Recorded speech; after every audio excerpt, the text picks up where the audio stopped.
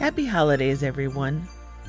This season I felt like celebrating with a Victorian twist. That made me think of Charles Dickens and the Christmas Carol, because there is nothing more Christmassy than a ghost story.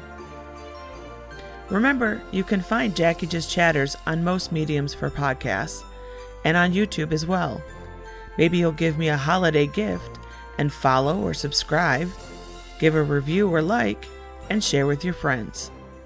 Thank you to those who have been so supportive to my show. It means so much to me.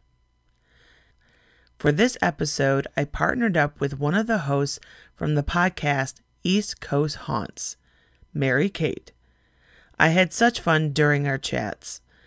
It is always delightful to find someone who loves talking as much as myself. Because we are both talkers, I've decided to put this interview into 2 parts. Find yourself a warm drink, settle into your coziest chair, and join us as we go back in time to a wedding held on Christmas Day at the historic Bramshill House in Hampshire, England. But things are not going to turn out as planned. See if you figure out the shocking twist the same time I did. No one intervened.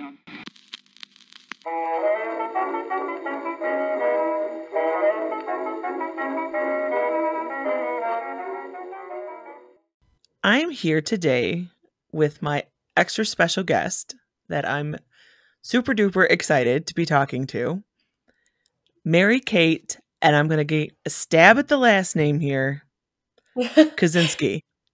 Yes, Did you I got get it it? right. Yep, perfect. Yes! Awesome. Okay, I'm doing good. Well, you hit the nail on the head. Thank you so much. So Mary Kate is one part of a duet that hosts the podcast East Coast Haunts. So welcome, Mary Kate. I'm so glad you could join me. Thank you so much for having me. I'm so happy to be here. This is going to be such a fun episode. It is. I know it right now because we had such a good chat before. It's guaranteed. The hard part will be like staying on topic. Absolutely. You guys have your podcast, East Coast Haunts. How did it begin? Sam and I, we're cousins, so we grew up together. We spent weeks together in the summertime. We were super close because we're so close in age. We would call each other and play video games over the phone, and we're 2 of 6 granddaughters on my mom's side. And so we all kind of grew up extremely close. I would say we're more so like along the lines of sisters than we are cousins. But Sam and I moved in together this past summer, August 2022, after I graduated from college. And by a stroke of luck or fate, if you believe in that kind of thing, we just ended up in the same area. And she had an opening in her apartment, so I moved in, and it kind of just felt like we were kids again, back to doing, things together. And we would bond at night by cooking dinner, and we would discuss podcast episodes that we had both listened to that day at work. And then one day, one of us, I don't remember who it was, but one of us was just like, hey, we could start a podcast because we have this banter going back and forth. It's a very comfortable conversation. And so we looked into starting a podcast. We Googled what you need to start a podcast, and we did. And that's pretty much the story. I mean, there's not much to it. I have to laugh because that sounds so much like my own story. Like, maybe I'm just going to do a podcast. That sounds like fun. And then you hit the Google machine and start looking at it. Honestly, it's too simple. Like, yeah. I think it should be harder because honestly, any Yahoo could do it. Well, yes, and there's kind of a few crazy podcasts out there, but I like to think that the podcasting community is, for the most part, pretty normal and people just wanting to share their knowledge and share things that they're interested in. But you're right. I mean, it's really doesn't take much to start a podcast. So when we get questions about it, it's more so just kind of like, well, figure out your niche, figure out what you're interested in and what you have to say, and get a mic and start talking. For the listeners, a little backstory, I guess. We connected on this podcaster site, which sounds a lot cooler than it actually is. And I had found their podcast and I checked it out. I'm like, oh, this is fun stuff. And I was like, oh my gosh, we should get together and meet up because I really wanted to do a haunted Christmas episode. I've got Dickens on the brain. I'm thinking all Christmas Carol. I'm like, oh yeah. So I reached out to Mary Kate and Sam and they were both like, yes, we have to do this. You guys came to me with this fantastic story that takes place at Bramshill House in Hampshire, England. So, okay, I'm going to full disclosure. I did hit the Google machine. Now, I was careful. I did not look at any like history. I didn't want to know that stuff because I wanted you to surprise me and all that. But I did look at a bunch of pictures. Oh my goodness. That place is gorgeous. How stunning is that architecture? I mean, really, it is breathtaking. And the gardens. Oh, yeah. And then they have the fencing areas and they have the hunting boxes and the gardens and the lake. I mean, have you watched Bridgerton on Netflix? Why, yes, I have. It's very much so a little bit reminiscent of that, I think. Oh, Bridgerton would fit there. Absolutely. They could film there. In fact, I don't know if I might be able to surprise you with something. They recently got approval from like the local council or whatever, permission to film at the house until March of 2026. So, really? like, what are they filming? They can do various projects. They either like just wrapped up or something like that. Matilda the musical, they used the house. No way. Yes. No way. That is my sister's absolute favorite Broadway musical. And I was just telling all of my musical friends that I am so excited to see that movie because I really did love it on Broadway. That is so funny. Oh my gosh. That is so exciting. Oh my gosh. I cannot wait to watch that movie with all my Broadway theater friends and be like, well, do you guys know a little bit of history about Bramshill? And just knowledge dump on them because that is my favorite thing to do. There's nothing like a good knowledge dump. Absolutely. No, really. Okay, so give one to me. Knowledge dump on me. Tell me about this house. If I can bring you way back to the early 14th century. So we're talking like, I think the range of dates that they gave was a span of like 10 years from 1350 to 1360. And the entire house was built off a chapel that had existed since the 14th century. So this chapel was built first, and then the entire house was built around it. Okay, I saw pictures of the chapel. It's beautiful. It's gorgeous, right? And actually, the ghost story that we're going to be telling a little bit later has a little bit to do with the chapel. And the chapel is one of the most active parts of the house, so it's definitely an important player. Tell me more. So in March 1605, someone named Edward Lazoche purchased the property. He was a baron, and the property unfortunately suffered a fire, so he decided to demolish the property and remodel it. And he included a huge library, just the sprawling grounds. It was on 262 acres of land, so it's a massive estate. So he was kind of the one that built it up into the glory that it is today, and you can see like the architectural influences from the Italian Renaissance, and it's just beautiful. So anyone who's listening should Google pictures of it because you really should have an image in your mind's eye, and I can only do so much to describe it. I'll find some links for pictures and stuff and put it in the description of the podcast episode. So for those of you who want to go look at them, you don't have to go hunting. I'll do that for you.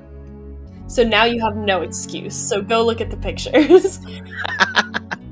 And then someone named Sir John Cope purchased the house in 1699, and his descendants remained there until 1935. And now Sir John Cope was a very affluent man, but he is going to come in as a historical figure in the story that I'm going to tell as well. In 1935, it was purchased by the second Baron of Brocket, and his name was Ronald Nall Kane. In fact, it was actually given up by him. It was acquired by the government, and it was used as a maternity home during World War II by the Red Cross, which is fascinating. Oh, wow. Which, I mean, it does have ample space, so not a bad maternity place. hospital? I wonder how many babies were born there. I don't know. I wasn't able to come across it, but there is some sort of like a fictionalized account, fictionalized movie. I have to get the name about the babies that were born there. Can you imagine, like, that's part of your story is like, I was born in this super posh manor house. 15-bedroom home.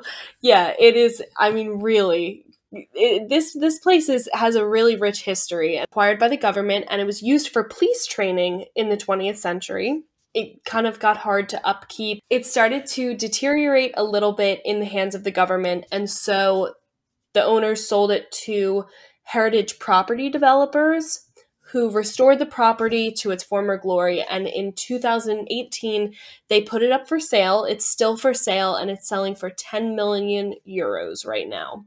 The house itself, as I mentioned earlier, is 15 bedrooms. It's 57,000 square feet. It has a gorgeous, like, the main features of the house are the drawing room and the library. I want the library. I know. Oh, I want know. the massive library. I would never leave. I would never leave. It's gorgeous.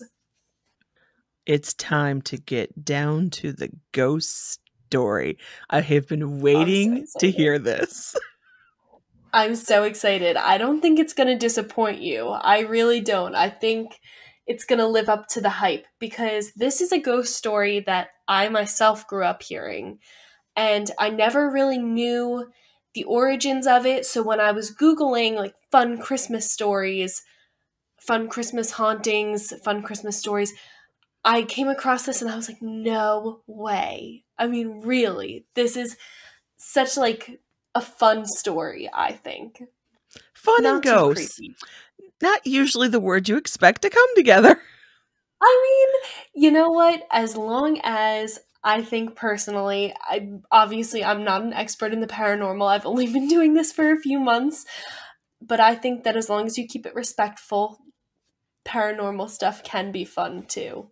Absolutely. We have a blast doing the podcast. You know, just keep it respectful, keep your practices safe, and I think it can be tons of fun. But this story is really, it's not super gory or morbid. It's just a classic ghost story that you could tell around a campfire. Well, the holiday season is upon us, and we're going to get our mulled wine or cider or whatever and gather around the fire, and let's hear this ghost tale. Great. Okay, so the ghost story that I have chosen is called The Legend of the Bramshill Bride and the Mistletoe Bough. And so now Sir John Cope is going to come back into the picture, and I'm going to introduce you to his daughter, who is named Anne Cope. And Anne Cope was a young girl living in the early 18th century in Hampshire, England. And even though she was young, her wedding day was fast approaching. She was set to be married to one Hugh Bethel of Yorkshire, which was a matter that Anne had little say in. Anne did have a say in one thing. She had requested that her wedding take place on Christmas Day, which was her most favorite day of the year. The venue had, of course, been chosen for her, and it was to be her new estate in Bramshill House in Hampshire. So, hold on. She's getting this house, the Bramshill house, as her wedding present? She sure is, yes. Holy crap. I know. Okay. I feel a little, maybe my wedding gifts were not quite up to scratch to this level. I mean, I didn't get real estate for my wedding. I know. Come on. No one was handing me a home, let alone a 57,000 square foot home on Christmas Day. Well, I guess it's double because it's part Christmas gift and part wedding gift. So I guess they had to go big. Yeah, I know. Well, I mean, my parents, they gave me my first little used car for my graduation, birthday, Christmas, next year birthday gift. So so maybe this is kind of like covers her birthday presents and Christmas presents for the rest of her life. Maybe. Yeah, no kidding. Yeah. The next 5 lives. Her dad's like one and done. Perfect. Wow. Doesn't have Wow. to think about it for Okay. the rest of the time. That's a pretty amazing gift. Okay. All right. So she's having the wedding at the house on Christmas Day, which I approve because Christmas is fantastic. Okay. Beautiful. All right. Continue. The crew of the house had decorated Bramshill for Christmas, and Anne couldn't help but be amazed at the endless amount of Christmas trees and decorations that adorned the halls. Garland wrapped every staircase, and all the rooms were lit with the soft glow of countless candles. Anne was led to the chapel, and the wedding ceremony seemed to pass by in a blur. She and her new husband exchanged vows and turned to face their small audience and bask in their nuptial bliss. Anne felt her spirits soar through the vaulted ceilings. She was on top of the world.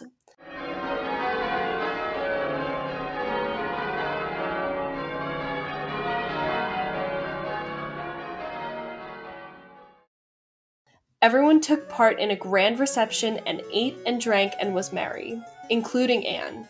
She was beginning to think this new chapter of her life may be exactly what she had always hoped. And besides, Hugh wasn't bad-looking either, and he seemed kind. Anne dared to hope that her life at Bramshill may be happy. If it can't be happy there, I don't know where it could be happy. Money can't buy happiness, but you know what? It probably feels a lot better to cry in a 57,000 square foot mansion than a little cottage, so... You can rent it. You can rent Exactly. happiness. Yeah, I think, you know You what, can I buy think in books. this You can buy all those books to fill the library. That's happiness. Exactly. Yeah, I think she might not have too much trouble entertaining herself in this house, so No. at least she won't be bored. No. Okay, so she's having this party. She is bride extraordinaire. She's all bliss. This is sounding wonderful. But It sounds great, I have right? a feeling there's got to be a problem because this is a ghost story. Just a small one. So Anne's excitement wavered when her mother began to push the two newlyweds towards the grand master bedroom that housed the marital bed. And Anne had no idea what awaited her in that room, which was typical of that time, but she felt butterflies bubbling up in her stomach. She wasn't quite ready and she needed a way to stall for just a few moments. Just to compose herself and collect her thoughts before the biggest moment of her life up until that point. So before her mother could push her any further, Anne blurted out, "Wait, let's play a game." The wedding party happily obliged, as everyone was in high spirits. Anne's mother shot her a knowing look, but agreed to a quick game of hide and seek. Anne would be given a 5-minute head start to find a hiding spot, and then the rest of the party would be freed to come and find her. Anne stuck around for a few minutes to ensure that everyone's eyes were closed and then dashed up the stairs, being careful not to tear her wedding gown or step on her veil. After 5 minutes had passed, the wedding party eagerly set out to find the bride. Hugh led the way with the rest of the guests in hot pursuit. The laughs and shouts of the party could be heard from every corner of the house, but as time passed, the laughs turned to whispers and concerned glances. No one could find Anne. Speculation was spread that she had run away from the stress of her new life. The party began to filter out of Bramshill with murmurs and questions until Hugh was all alone. As he lay down in what was supposed to be his marital bed, his head pounded. He was resolved to find his bride. Although he had only known her for a short while, Hugh did not believe that Anne would humiliate him like this. She was too kind and her heart was too pure. Hugh sat bolt right up in his bed suddenly. He could hear what sounded like pounding footsteps right outside in the hallway. He ran across the floor and flung open the door, but there was no one there. He did a quick sweep of the house, and there was no one to be found. He kept hearing the footsteps, although they seemed softer now. Hugh returned to bed and after hours of tossing and turning, fell fast asleep. The next 2 nights, Hugh was tormented with nightmares and the same pounding footsteps, although there was no one to be found. On the 4th night, Hugh was on the brink of a breakdown. He laid down and was greeted with the sound of silence. No footsteps, no pounding head, nothing. And for the first night since his wedding, Hugh slept peacefully. He comes into the bed, he gets this massive headache, and he hears the running. Yep.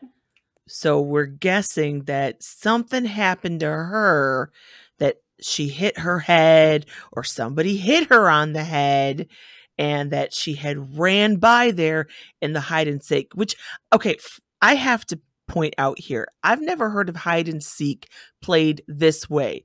Like usually there's one person who like counts and then like a whole bunch of people go and hide and then they go find them. So I thought she'd be doing the counting.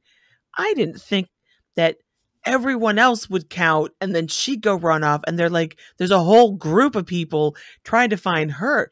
That seems a little unfair. I mean, that's like a posse coming for you. I know.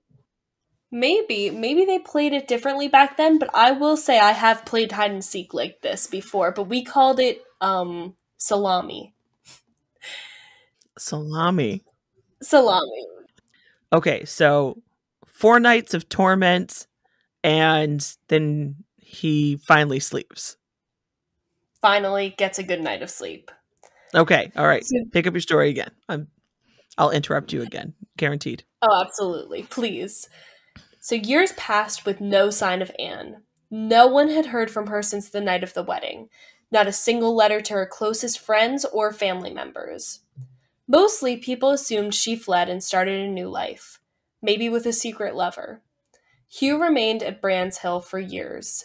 He refused to leave and refused to accept that Anne had fled. He tortured himself with solving the mystery of his missing bride. As Hugh aged, his search slowed down but never stopped. He wasn't as vivacious as he once was, but he couldn't bring himself to give up. Hugh also could not bring himself to give up Bramshill. He would walk the halls, remembering the joy that had not filled the house since his wedding day almost 50 years ago. For 50 years, he never remarries. He's wandering around, this lonely dude in 5,700 square feet. He's just wandering aimlessly, going like, Anne, are you there? Where are you? Like, yeah, I know. Wow. Might be time to move on. It might be time. Dude, that guy needs a grief counselor really bad. Yeah, really. He needs a friend to come in and help him get moving a little bit. He needs a vacation away from the house. I think you're right. I think that would probably do best. Like, I know Anne's going to end up being like the ghost in this story, but he sounds like he's the ghost in the house. He's haunting his own house right now. He is. He's totally haunting his house as alive. It's so sad. Yeah. But he's wasting away in there, and he's just torturing himself because he doesn't know what happened to her. I know. The story has gone very sad. A little bit. It has an interesting ending, though. I won't say it's a happy ending. But a few days before Christmas, Hugh received word of a family funeral he must attend. He set out in search of his mourning apparel, ignoring the snow falling outside the windows. Hugh could never bring himself to decorate for the holidays because it reminded him of Anne. With a heavy sigh, he entered into one of the spare rooms, and he could hardly bring himself to step across the threshold. This was the room that had briefly belonged to his bride. He swung open the closet and gasped. There was a hidden door in the back of the closet Hugh had never known was there. The door led to a staircase, which Hugh immediately began to climb. It took him several minutes to reach the attic at the top of the stairs, because he was not the young man he had once been. The attic was mostly bare, except for some old Christmas decorations and a large wooden chest. Hugh stepped closer to examine the chest. It was beautifully and intricately carved, with an ornate gold latch on the outside. Curiosity won over, and Hugh heaved open the heavy wooden lid.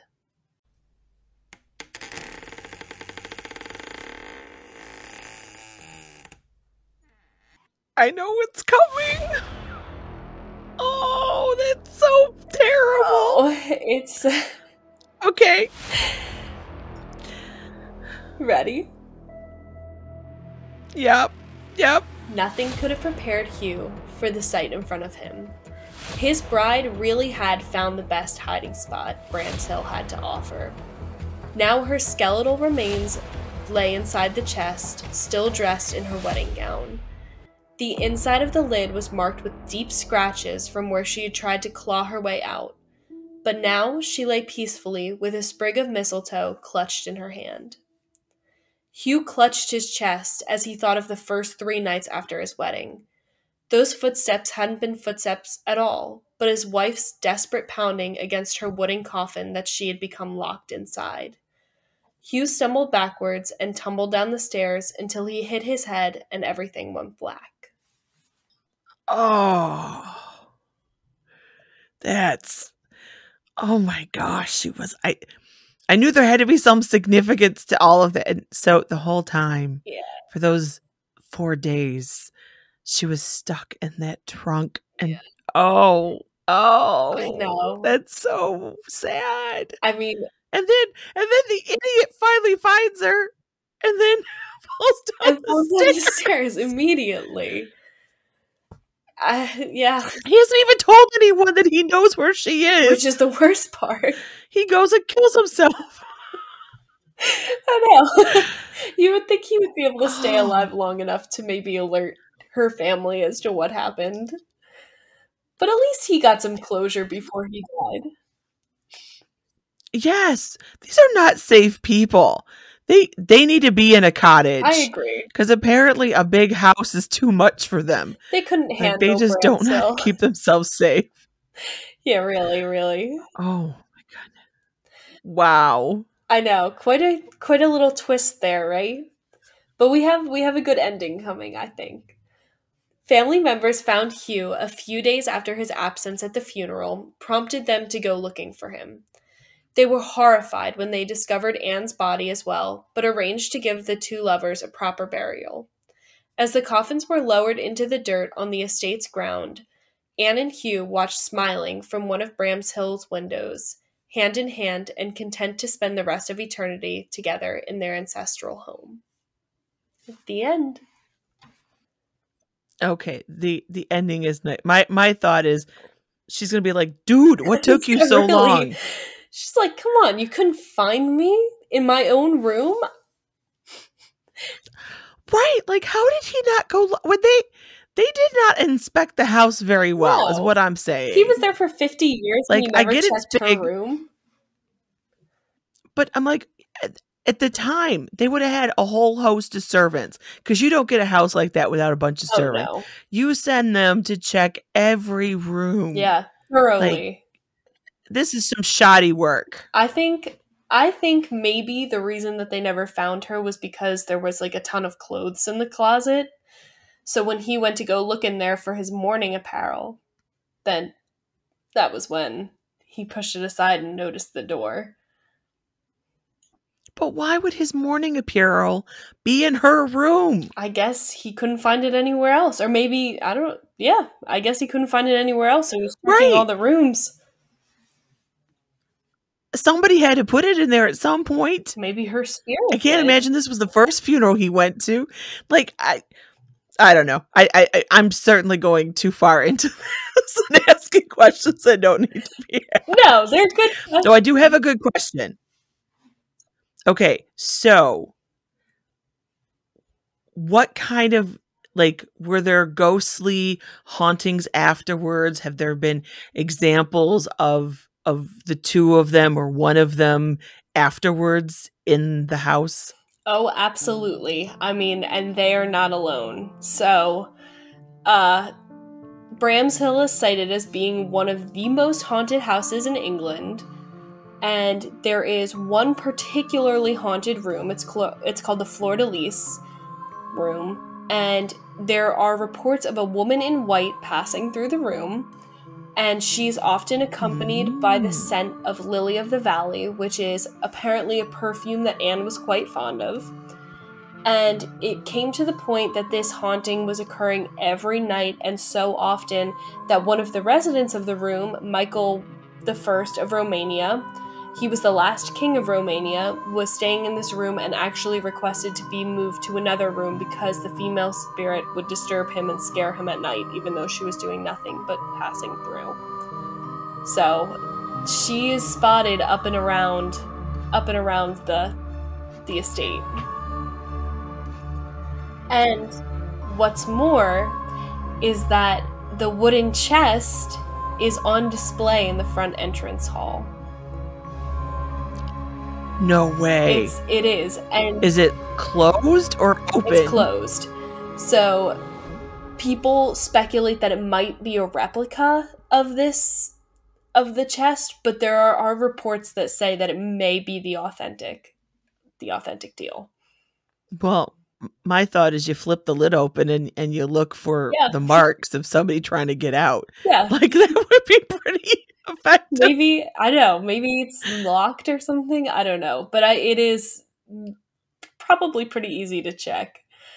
But there is an apparition that is said to guard this wooden chest. It's guarded by an old man, and he's either thought to be Hugh or the father of Anne.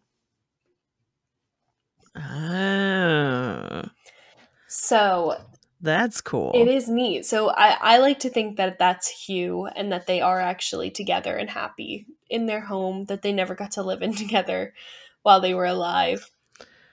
Oh, so sad. I know, it is sad. But now they're happy. I think they're happy. I choose to believe. That's the end of part 1 of my interview with Mary Kate. Part 2 will come out next week. I hope you enjoyed this Christmas ghost story.